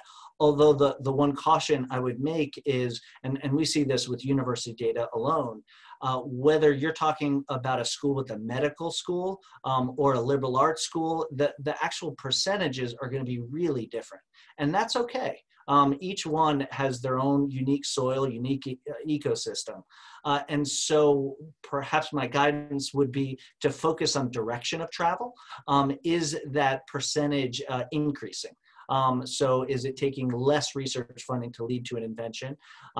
That's kind of the direction I'd imagine to see. If I had to guess offhand, I would say, given the huge size and scope of some of the research projects at the federal labs, I would imagine that number, it probably is more research funding per invention, just given the sheer infrastructure concerns and requirements there.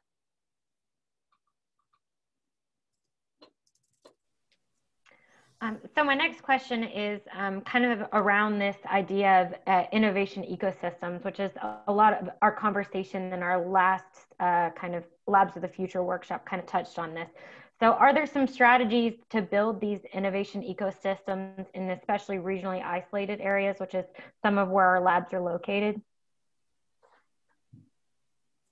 Yeah, it's tricky, right? Because what I've seen for, because it's about density, it's about connection, and it's about, and some of that has some geographical link to it. So I've certainly seen successful hub and spoke, usually a tech center with well, universities, what you're talking about, would have the lab and the technology, but there needs to be some, what often happens is when a place grows, then it gets more dense and there's more population. Because when you're thinking about, when I was talking about jobs, it's not only the jobs that the entrepreneurs and the tech industry creates, it's the jobs that surround that bubble up, because they're humans. Humans eat, humans live, humans do others. So I've not seen a strong innovation ecosystem in a rural location.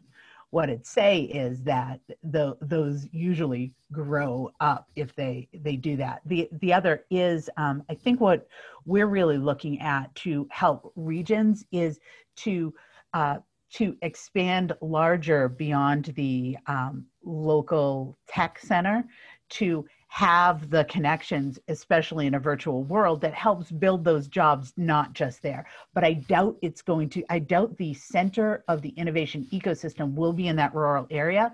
But what I hope is they'll be able to participate in a regional innovation ecosystem. I'm open to what other people say, but that's all the research that I've seen and the experience that I have there.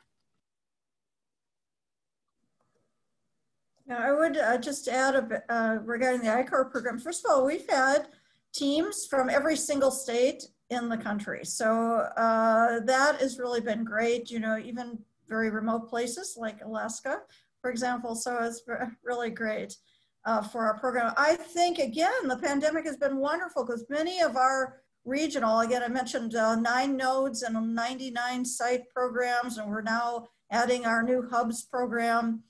All of these have the core tenet that we want to reach people in remote locations.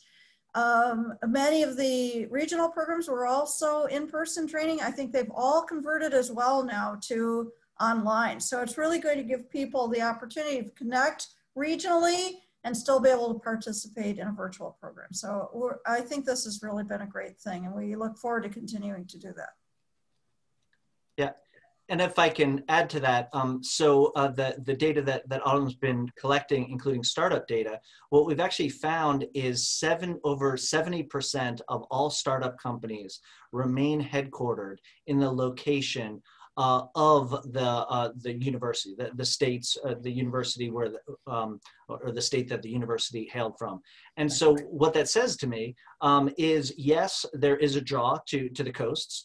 But there are great swaths of the country that have really functioning startup companies throughout. When I think about startup companies, you kind of need the technology, you need the money, and you need the people. That's kind of the three main elements of the way I think about it. And so again, if they're centered around universities or federal labs, you've got the technology there. Generally in communities, you have the money and with, fortunately with programs like VentureWell and others to support, there's funding to be accessible. And then in terms of people, tapping into the alumni networks has been really helpful. And so when I was at Wake, that's what we used to do. We'd have a CEO that was a Wake alum. We'd have funders that came from Wake. And the company would be staffed in part by community college graduates from the area. And so that was in Winston-Salem, North Carolina, not Boston. So this is an area that it really is throughout the country, recognizing that there's a gravitation towards the coasts. Well, yeah, I think that actually, to clarify what I meant by tech center or specific center, there is great entrepreneurial work right now in Kansas City. Tulsa, Oklahoma is doing it. Salt Lake City there's a lot exploding. Tennessee has a lot. So it's definitely, it's not just the coast, I don't think, although, that's traditionally what people think when you're thinking about the tech bro with the hoodie, but it's not that. There's entrepreneurship everywhere. I guess to clarify, you can be an entrepreneur anywhere, but you do need to get connected where the people, the funding, and the technology live. You need to be connected there. There's not going to be a Silicon Valley in a rural location. You have to be connected into some sort of tech center. But I'm really encouraged to see it's not a coast thing anymore. It's really everywhere, as you all said as well. Just one thing I was thinking while you're talking, Siobhan, that we've started to use the term, we want to democratize entrepreneurship now. And so we really mean that. And that means spreading into the rural areas and making it available to everyone. So I have another question. How can National Labs of the Future navigate issues of science security for tech transfer, considering that there are many collaborations with foreign researchers? So Suzanne, I'll jump in on this. So, this is an area that also touches universities, of course. Some of our researchers might not be born in the US or US citizens. So there are mechanisms by which you handle this. So again, it's managing potential conflicts. And so there are ways that these are addressed. And so the important part is to make sure that you have leadership from the top that that hopefully supports that type of innovation across different, both the federal lab and say university. And I think that's what I'm hearing from DOE, which I think is really important. Yes, that is something that always has to be considered and addressed, but there are mechanisms and ways to address that. And so one of the things I think about is one of our autumn plenary speakers years ago was a retired poker pro. And the reason we brought him in was because we wanted him to show that risk is not risky or not. It's not binary. There's a whole gradation along the way. And so again, understanding what your risk is, if you call that hand, is the same as addressing security risks. You need to know what the potential threat is and then therefore address it, as opposed to saying it's risky, never mind. So I think we maybe have time for one more question, Susanna. So I'm going to try to get this in here. So does the FFR-DC designation, which is at our DOE laboratories, most of them have, does that in any way inhibit or kind of prevent tech transfer? I don't, we work with, isn't MITRE and FF, we work with those types of organizations, and I haven't seen any. You may know better, but I think they're quite innovative and pretty pretty significantly impacting innovation. That's been my experience as well, and maybe there's some things internally that we're not aware of, but that's my experience as well. Whether it's argon or Sandia, you give a whole host. Yeah, unfortunately, Connor is not here to answer this question, but they're not government labs, which certainly helps. So they have fewer restrictions than if they were federal employees. There are still, various rules, and I think Connor spoke to some of the ones that we've been, the Royal we have been trying to make sure are as rational as possible and not overly constraining, dealing with conflicts of interest and the like. But there's plenty of great IP that comes out of the labs that is, patented and then licensed and ultimately commercialized. So there's nothing inherently preventing them from doing that as FFRDCs. Wow, okay, so we are going to finish right on time. So thankful to all of you for participating today. This has been an excellent panel, and I know you have to go, Siobhan. So, but thank you again. And, I'm gonna, if you don't mind sending me your presentations, I can share them with all the participants. And I look forward to seeing you all again very soon. Thank you so much. Bye-bye now. Thank you.